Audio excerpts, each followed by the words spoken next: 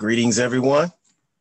I'm Bryon Smith, and welcome to Enlightened, Empowered, Evolved.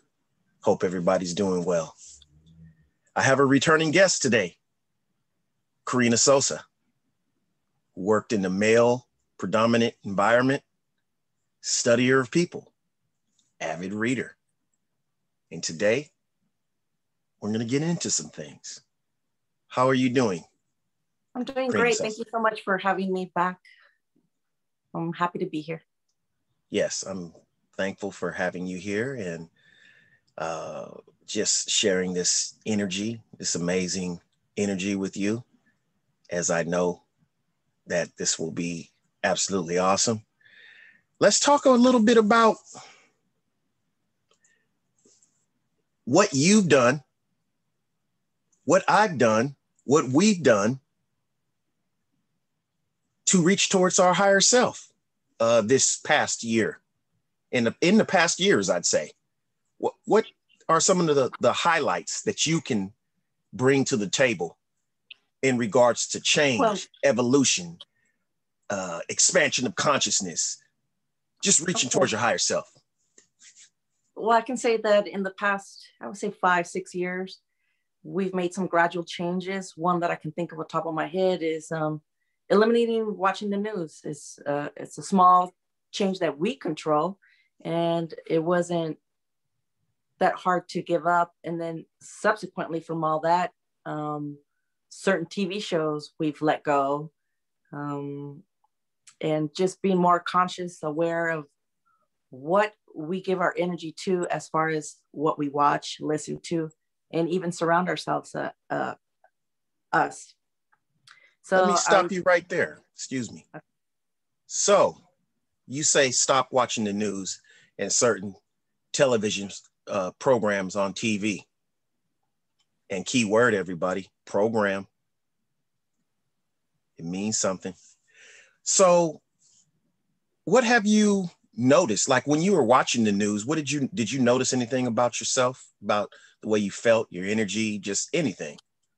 Yes, I can recall that certain news that was provided to me sometimes left me frustrated, with feelings of frustration, sometimes anger, hopelessness, fear, doubt, and just more of an anxious type of feeling.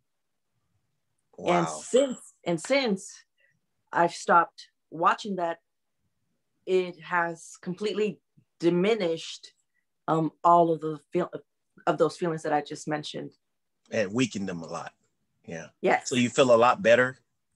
Absolutely. I don't miss it at all. I don't feel like I'm missing anything. And in fact, I feel actually better in my everyday life.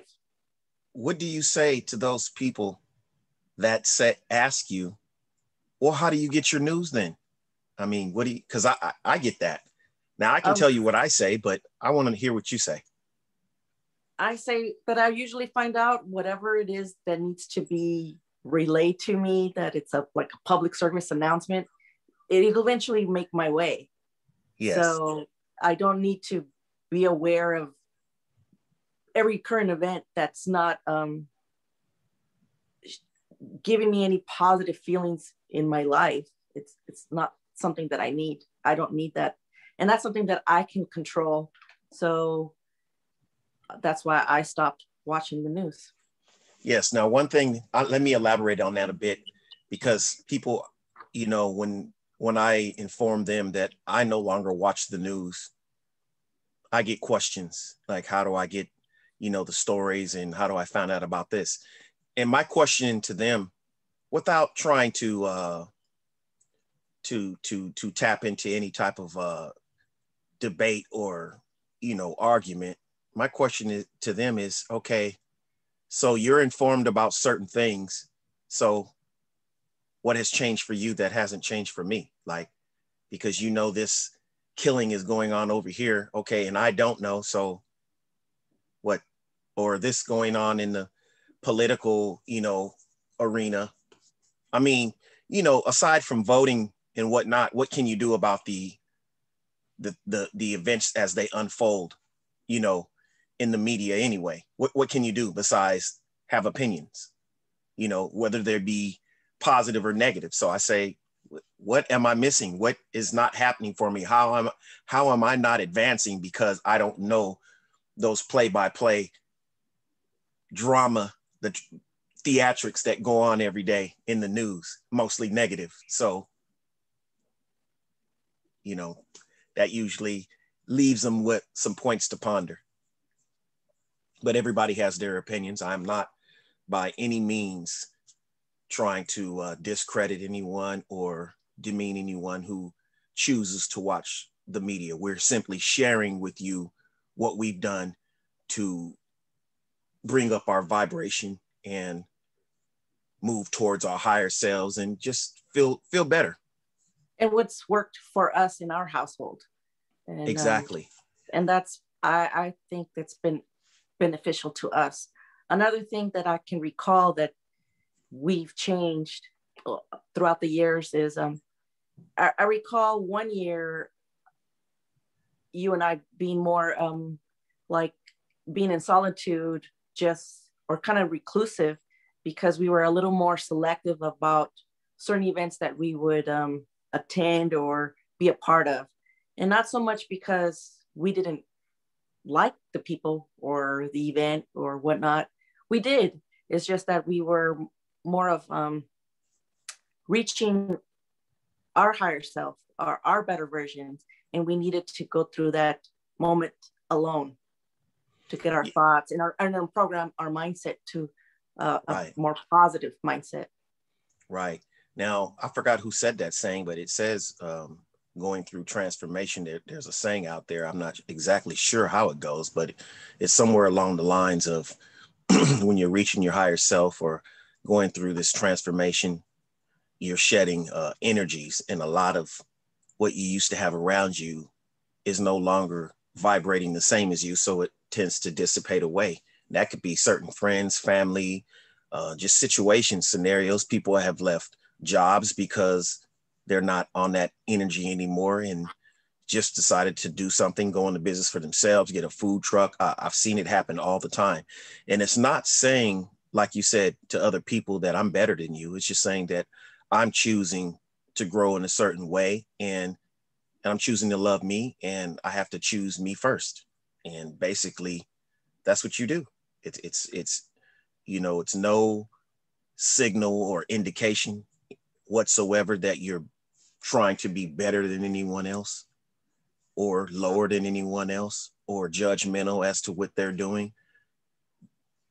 It's obvious. It's the contrast to that. It's you're just focusing on yourself. Exactly. And when you do, that can be lonely. It can be. You know, there's lots of self-reflecting time, lots of shutting yourself away, and not in a negative way either.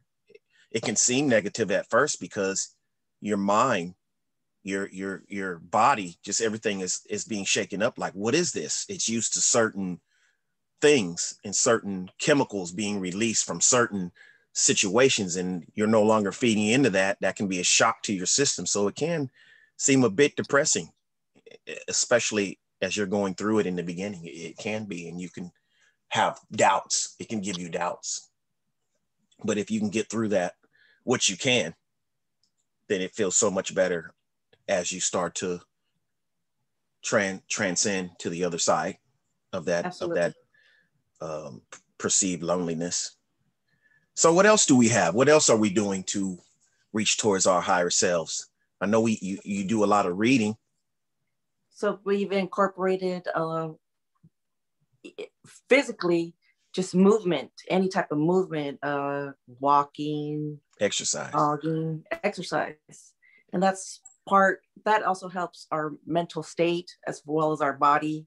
So we've done that.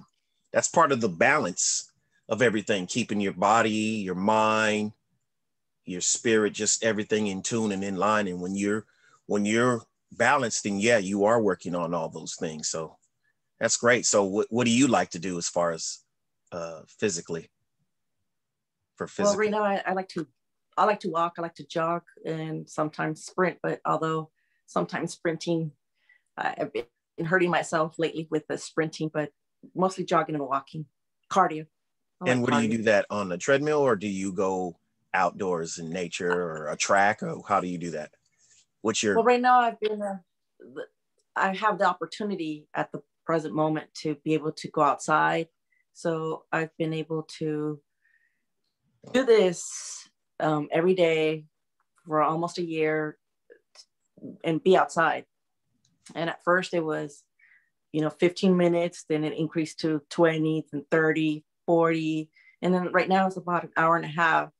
And through that time, or during that time, I should say, I not only am I helping myself physically, but I'm also in tune with myself and my thoughts and thanking the universe for, whatever I'm grateful, excuse me, at that time. And in some of my nature walks, I've come across some beautiful sights, such as several hummingbirds in one walk, oh, ducks, just the beautiful, beauty of nature itself. able to appreciate.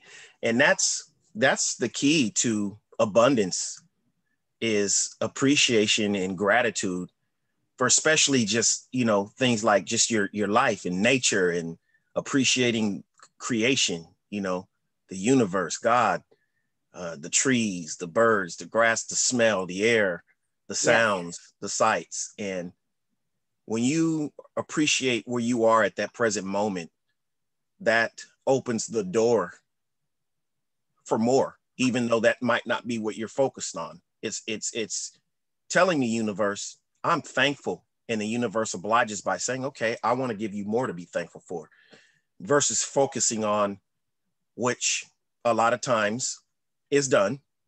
I'm guilty of the same thing, focusing too much energy on what we oppose, what we perceive as negative. And that's also telling the universe, I want more of that, the same. exactly.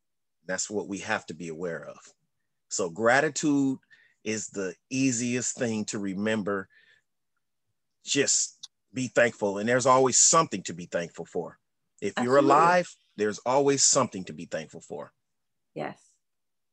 Even if it's just being thankful for just people around you, or thankful for that you can wiggle your fingers or blink your eyes, just something. And I think if we start getting into a mindset where we're expressing gratitude more often, then life will present us more things to express more gratitude for.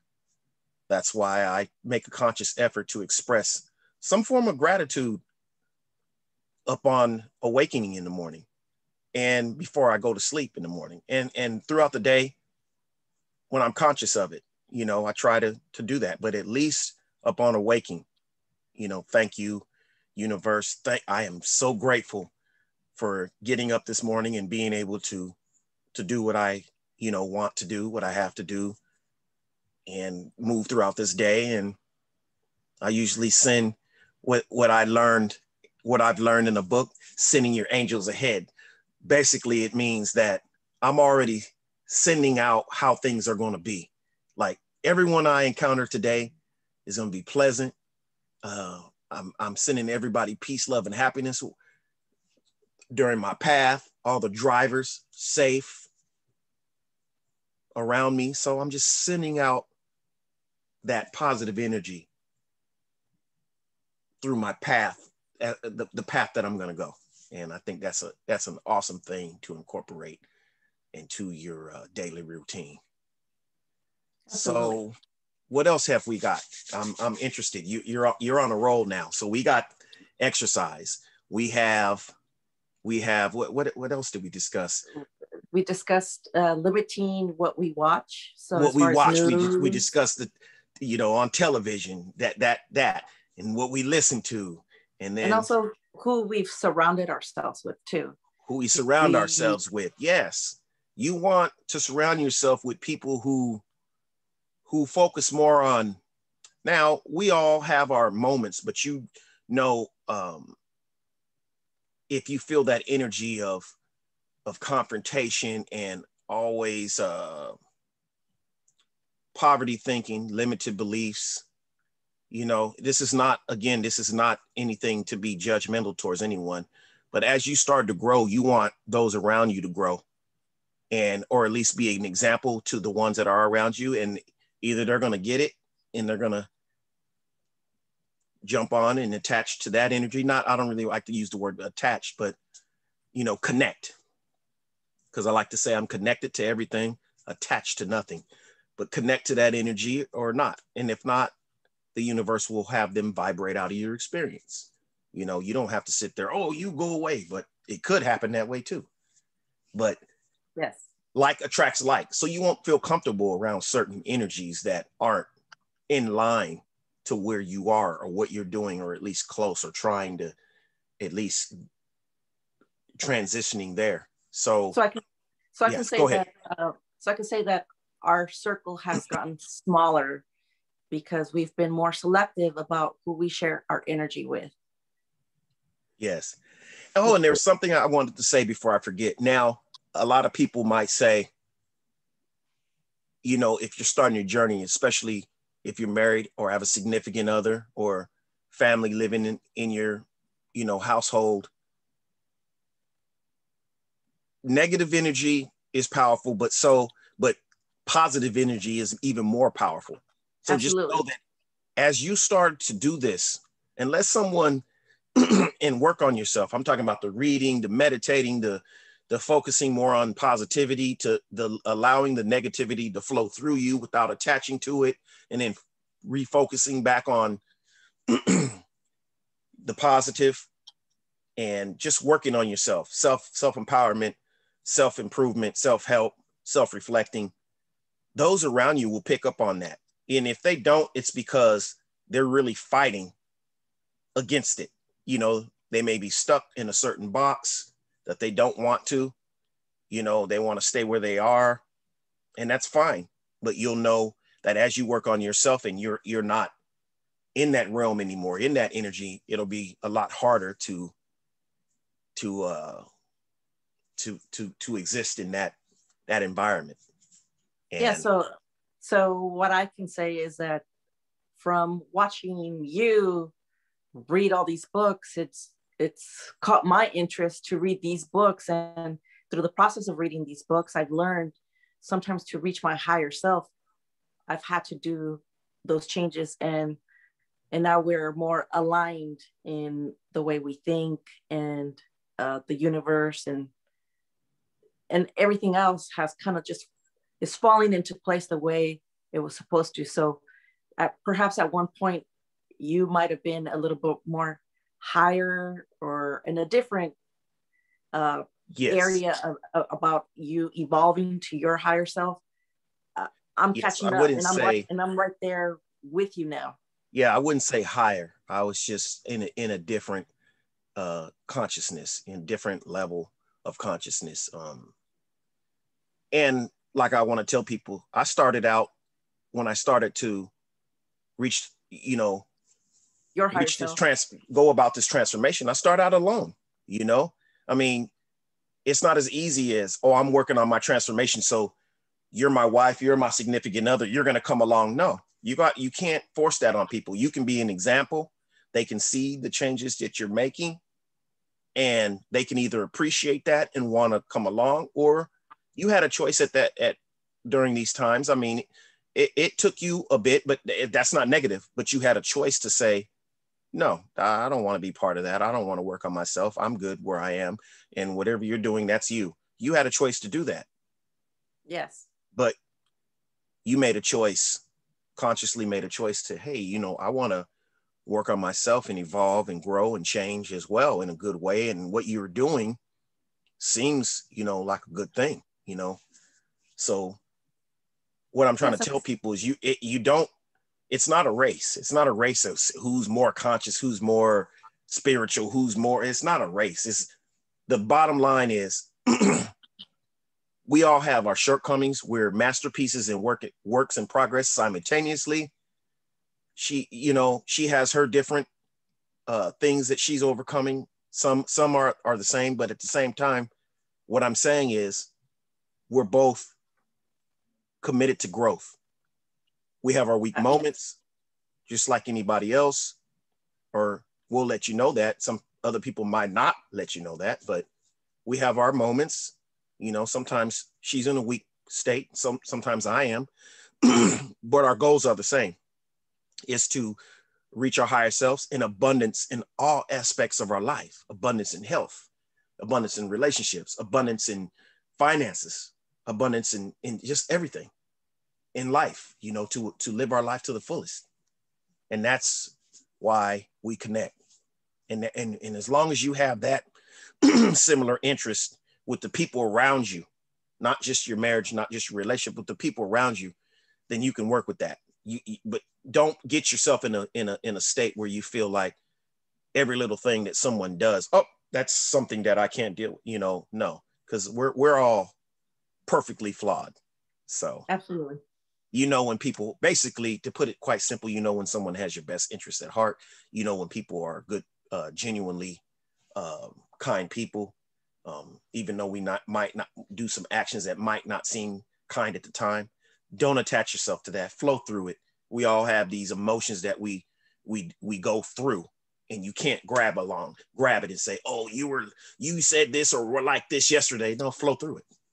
Everybody has moments, you know, and grow from it. Absolutely. Yes. And you know, if somebody is just hindering your growth, you have to, more than listen to me or Karina here, listen to your inner voice. And if you really silence yourself and get out of your own way, you listen to your inner voice. And that's what she did. I didn't tell her to start working on yourself in the same way as I am. She listened to her inner voice, and it felt good to her. And she still does some of her own different things. She doesn't just mimic me, you know, she's her own. And I'm very happy and grateful that she is working on herself and evolving. She's already her own person, but even as far as these platforms and the connections that she's making on her own has nothing to do with me. So, and like I told her, I know she's going to have her own platform and her own podcast or show, and where she's sharing and assisting people and doing things for humanity. She's already doing it right now. So I can say that, look out for that. So I can say that you and I are a unit. However, we're our own individuals as well. Exactly. And we do have one common goal, which is, like you said, have abundance in all aspects in our lives, and we're manifesting it. And growth. And I'm grateful for the experience. Absolutely. Well, thank you. Do you have any words to share? Any advice? Yes. Perspectives or anything that you would like to share before we go? Yes, I was just going to say that change can be slow. Don't expect it to be overnight. It took us all these years of the way we were raised, our childhood traumas. So change is going to be gradual. It's going to be slow, but just keep working on yourself and you will get there. Absolutely. Just like that one, that analogy about, you know, when you plant a seed, you don't pull it out, you let it stay in the soil so it can grow. So that takes time. So yeah, you don't keep pulling it out and checking it to see if it's going to grow. You just have faith and know that when you plant this seed, it's going to grow. Yeah, absolutely. So we're just growing, and it's taken us this long to be here, and we're still growing each day. Yeah, and I like the analogy you use because I want to elaborate on that. We're learning to plant the right seeds in here. Yes. And take our rakes and getting out the old weeds that no longer serve us anymore. Those limiting beliefs, superstitious beliefs, negative beliefs, fear-based beliefs that no longer serve us. And also in your working on yourself, like I said, don't attach and don't place blame. Wherever you come from, whatever happened in your life, it's still your responsibility to eradicate things and to salvage your life out of wherever you come from. So You placing blame on mom, dad, brother, sister is not going to help anything. It'll give you a false sense of identity, false sense of something, but ultimately it'll just lead to more of what you don't want. So take Absolutely. responsibility for your own life, your own growth, your own change, and reach towards your higher self. Yes. Thank you, Karina. I appreciate you, and I cannot wait to have you on here again. You're such an encouragement, inspiration, and I thank you, and I look forward to seeing you soon. Right Thank here, you for having me. right here on Enlightened, Empowered, Evolved. You're very welcome, Karina. Have a good evening. Thank you. Peace, love, and happiness to everyone.